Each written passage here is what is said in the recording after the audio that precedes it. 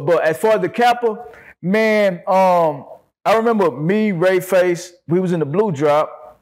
You know, that's why I say bandana up, tatted by Dago. You know what I'm saying? Now. I'm in the back. I think Slim had a bunch of skirts. We was the blue line. Lil O, he in a drop Benz. You know, and you see so many African Americans congregating. Yeah. You didn't have police harassing things of this nature. You know, and you know, it was more so girls gone wild, the black addiction. Real life.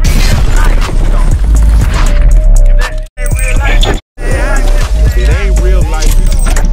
Just say real life street stars. Know what time it is. All right, so this conversation you're about to have, man, this is, again, we are all fans. You know, Dallas and Houston has a kinship that, you know, Surely. The music that y'all put out, we gravitated towards the music that we put out, you know, got down to H-Town. So we're going to be moving around on this conversation. I got to ask you, you know, one of your iconic flows, you know, before the world heard Still Tipping with Mike Jones, Paul Wall, and Thug. Yeah.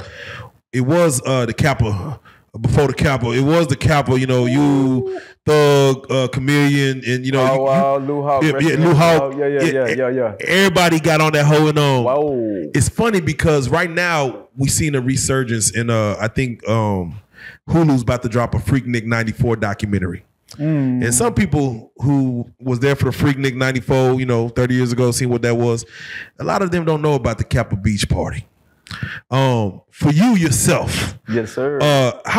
When the Kappa was going down, like when it was at its height, how old were you back then? How would you say? Well, the Kappa actually started like 93, 94. Exactly. And you know, I hit the block, you know, when I hit the block when I was 14, 15. You know, when I say that, I mean my T. Jones found the cigar box in the closet, and my brother forgot to jump the cigar, and she said, "Get out, since y'all want to be grown." That's when I hit the block. Yeah. But on Kappa time, most of the hustlers would go to the Kappa Beach Party, and I stayed one year. It was like, man, since they gone, I can make more money. Nigga. You know what I'm saying? Oh, you stayed back home while they gone? I stayed at home. Oh, you smart. In one of my Swisha photos, I was like, I ain't gonna lie, I missed the block. I probably could have sold a whole bird rock for rock. That was your time to capitalize, because when the big homies phone, you know, is wailing at the Kappa, they licks coming looking for them. So you probably have a $2,000, $3,000 day as a teenager. But as far as the Kappa, man, I remember me, Ray Face, we was in the blue drop. You know, that's why I say bandana up, tatted by Dago. You know what I'm saying? Now. I'm in the back. I think Slim had a bunch of skirts. We was the blue line. Lil O, he in a drop Benz. You know, and you see so many African Americans congregating. Yeah. You didn't have police harassing things of this nature. You know, and you know, it was more so girls gone wild, the black addiction. But at the same time, you know, it was something to do. It was a platform for all of us to come on Galveston Street, yeah. And the music was the soundtrack to that setting. That's facts. So when Watts was like, "Hey man, we do this Kappa CD," yeah. And then we would do the after the Kappa. Yeah, you know what I mean? Yeah, it was a soundtrack. Move out the way, 2-story house in Gateway. Yeah. You know what I'm saying? You know, so we created the soundtrack for a lot of sceneries, and the Kappa was one of them, and it's one of the most grand events, you know, that happened in Texas. Did you go out there while it was at the height of before the Kappa, then after the Kappa? Were you still hitting the Kappa back then? Like you personally?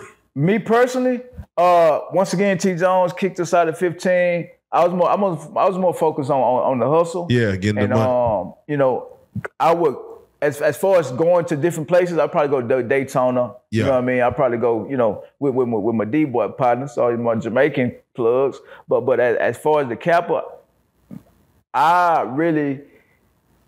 you know, in that mind frame, yeah. me partying on that level wasn't, you know, that wasn't my focus. It was more so hustling. There you go.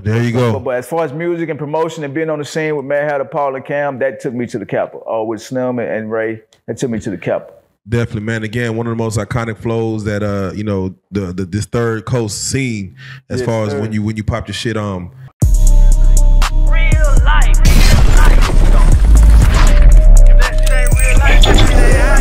It ain't real life. Just say real. Street Starz. Know what time it is.